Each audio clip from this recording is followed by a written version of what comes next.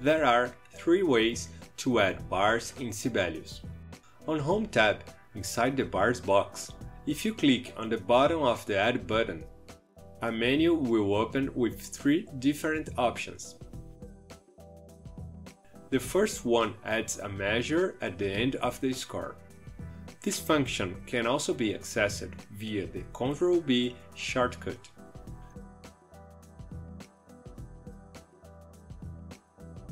The second option adds a measure after the previously selected point or to be selected.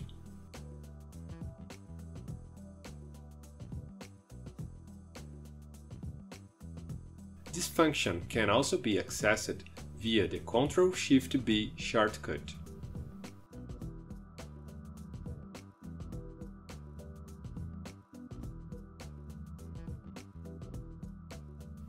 The third option opens a new window where you choose how many bars to add. This function also adds measure after the desired point.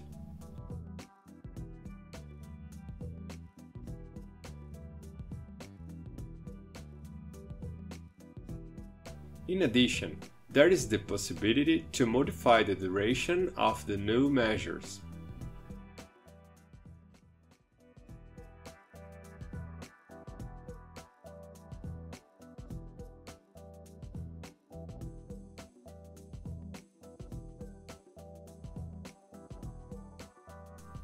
Note that when you use this function, the measures that were created do not show an indication that the time signature has been modified.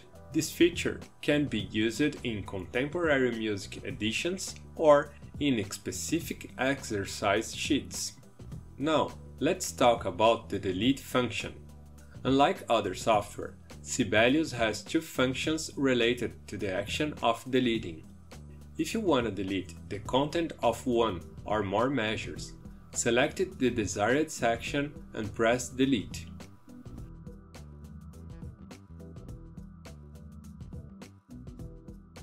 If you want to remove one or more measures, select the measures in the same way and use the Ctrl+Delete shortcut.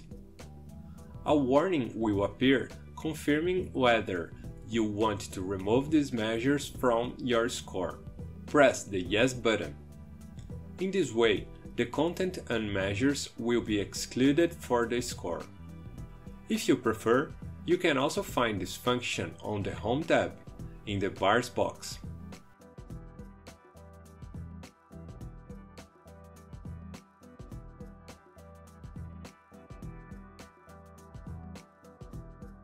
Good job to everyone!